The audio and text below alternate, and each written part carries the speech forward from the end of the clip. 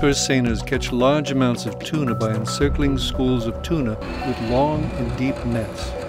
This video looks at and identifies the main parts of a tuna purse seiner in action. It is useful for training Pacific Island fisheries observers.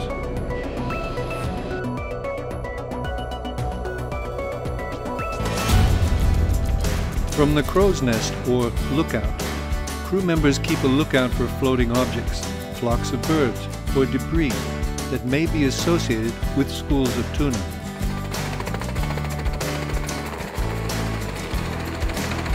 A helicopter helps with the search for floating objects, birds, and debris. The net is hauled on board using a large hydraulic power block.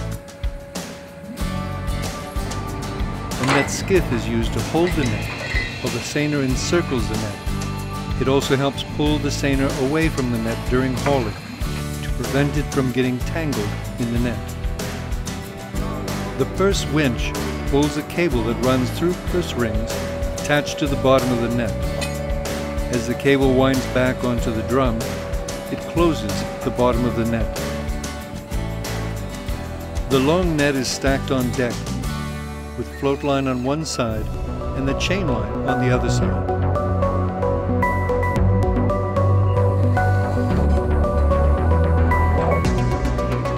This is a typical work deck on a purse seiner.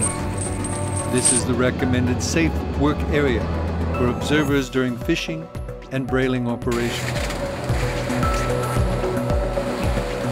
The tuna catch is preserved in cold brine wells on the wet deck.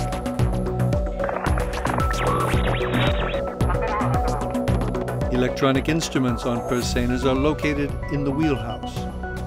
These typically include sonar, fish finder, radio, GPS, and other electronics.